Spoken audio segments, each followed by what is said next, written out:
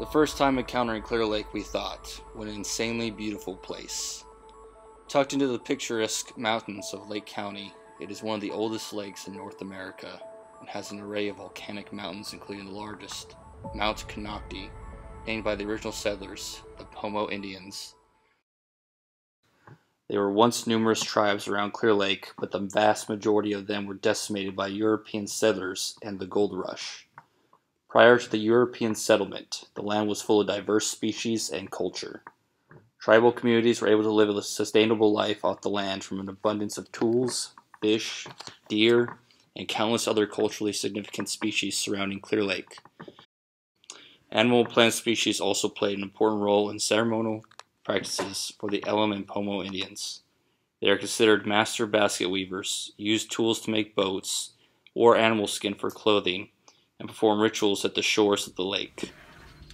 Today, cultural diversity at Clear Lake is endangered, and the tribes that remain mainly speak English. Biological diversity is also a major concern due to anthropogenic forces. According to Sarah Ryan of the Big Valley Rancheria EPA, tribes use the lake heavily and for things that aren't necessarily captured by measurements geared to what the general public is doing. This bacteria seen on the surface of the water is widely referred to as blue-green algae because of its color, but the actual name is cyanobacteria. Cyanobacteria is a phylum that gains energy through photosynthesis, and while not all cyanobacteria is harmful, some release deadly cyanotoxins. Anthropogenic sources such as construction of farmlands, road building, livestock grazing, logging, and firewood cutting have accelerated erosion, resulting in large phosphorus inputs mostly from basins around the lake, which create these massive algae blooms. High levels of cyanotoxins in Clear Lake can be fatal to wildlife, and in humans the effects can include liver damage, kidney damage, neurological effects, and or skin irritation. For cyanotoxins, danger levels differ based on the toxic species, but scientists agree on a threshold of 20 parts per billion for total counts. Because you have to avoid the toxins at all costs when present, it prevents the native tribes from performing culturally important rituals.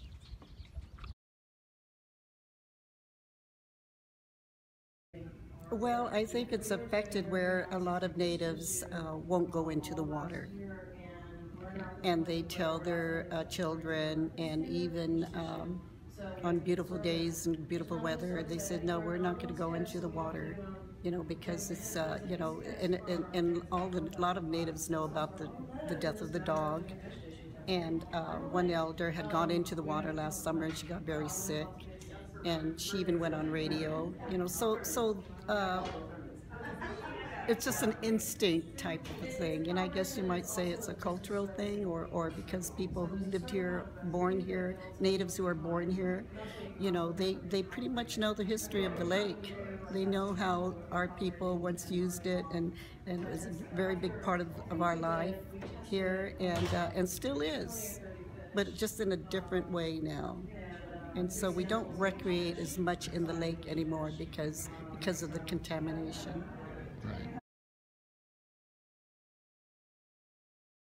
Because protection of natural resources is extremely important to the tribe, the health of the tules, of the hitch thriving, the water quality being clean enough to be able to use the water for all sorts of tribal uses, that's why our programs are there, are to notify us about things that are happening and also to protect them. So we're looking at trends. We're looking to see, is the salinity of the lake going up? Yes, it is actually. And saline water means that there are certain life forms that can't live in it anymore. It's not that salty yet, but it's increasing, and that's because of pollution. So also, because tribes use the water, especially in Clear Lake, there are things that tribes, ceremonial purposes and other uses of the water that maybe some other parts of the population don't use. And therefore, any pollution that's happening to the lake could have a disproportionate impact on the tribes.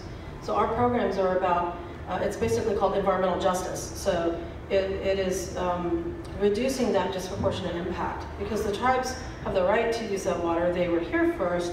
It's their, they protected this lake and this watershed for so long.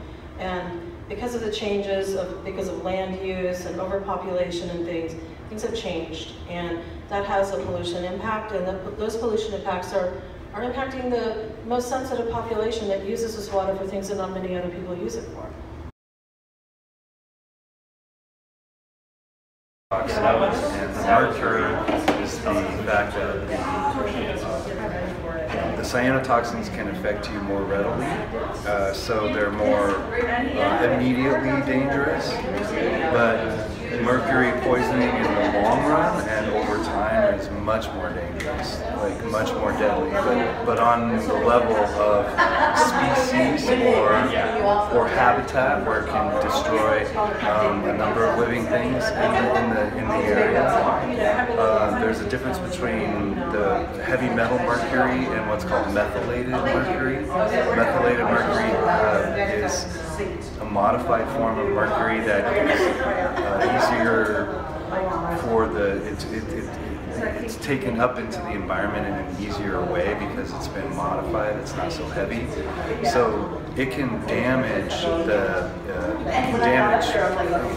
I believe the DNA and more of the cellular biological levels, because it's a heavy metal now that's in the system, versus a toxin which is going to make you sick. You get over it as a human, or maybe as a smaller animal you could die from it. The toxins and the cyanobacteria is more of immediate exposure danger, and the mercury, if you're exposed to it or you get it into your system, can have long-term health effects. So they're almost different kinds of challenges. At first, it didn't seem probable that humans could change the basic chemistry of such a large body of water. But in fact, when you look at the scientific data, that is exactly what has happened. From cyanobacteria caused by construction and farming to methylmercury from mining, human interaction with the land has caused contamination in Clear Lake. The Sulphur Bank mine is located directly above the Elem colony of Pomo Indians and has been leaching mercury into the lake since the gold rush. The area draws geologists, inspires scientific studies, and established constitutional case law. Mining began in 1865, and by 1918 the Sulphur Bank mine is credited with producing 7 million pounds of mercury. During gold processing, loss of mercury was estimated to be 10 to 30% per season through the mid-1800s, which resulted in highly contaminated sediments at mine sites. The worst location at Clear Lake, the Herman Pit, is filled with acidic water, covers 23 acres to a depth of 90 feet, and is located 750 feet above Clear Lake. The mine was closed in 1957 and became an EPA Superfund site in 1990. So where do we go from here? This film is doing the first step, raising awareness.